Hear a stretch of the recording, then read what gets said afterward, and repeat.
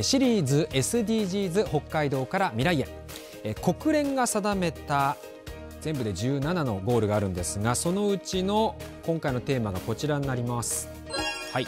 8番、働きがいも経済成長もです。舞台は空知の新十津川町。障害のある人たちが農家で廃棄されたトマトを使って新たな製品を作っています。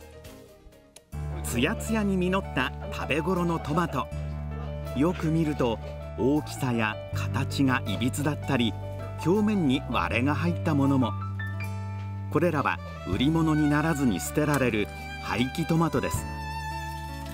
新十津川町で糖度が高く甘いトマトを生産するこちらの農園。廃棄されるトマトは毎日100キロから200キロにもなります。こちら形は全くいい商品なんですが、こういった焼け、傷ですね、割れですね、あとは大きすぎて形がいびつなものはもう廃棄するトマトになってしまいますね。知り合いに配ったり肥料として使ったりする以外は活用方法がないのが悩みでした。この農園に今週に2回廃棄トマトを50キロずつ引き取るところがあります。町の空き店舗に作業所を持つ NPO 法人新十津川ピアネットワーク。障害のある人の就労を支援する B 型事業所を運営しています。就労先の農園で廃棄トマトの多さを知り、新たな製品化に挑戦しています。廃棄トマトをパウダー状にした食材トマコです。ドリンクやパン、ケーキへの利用をイメージしました。新十津川ピアネットワークは乾燥機の購入費用などをクラウドファンディングで募り、先月から生産を開始しました。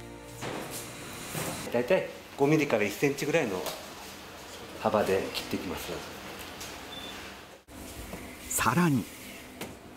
乾燥機の方で60度以上で24時間で、一応乾燥しますね。はい、トマト1袋に活用できる廃棄トマトはおよそ2キロ。今年は500袋ほどを作る計画です。当面はクラウドファンディングの返礼品として認知度を高めていく考えですが、農業と障害者福祉のつながりに期待が膨らみます。すごく面白い話だなと思って、僕らも廃棄しないでその商品化につながるなら積極的に、協力していきたいなと思っております。特に冬場のその作業場所っていうか仕事がやっぱりどうしてもないんですよね。冬場の作業も平均的にその物がなくなるまで続けられる。やっぱり一番大事なのは心がね豊かになるっていうことが福祉にはね大事なことなので、それにつながっていければいいかなというふうに思っています。トマトの甘さがすごい詰まっていてとても美味しいです。トマコのドリンクは今後新十津川ピアネットワークが役場内に運営するカフェで販売する予定ですが、パン生地に練り込んだりパスタの材料で使うのもおすすめだそうです。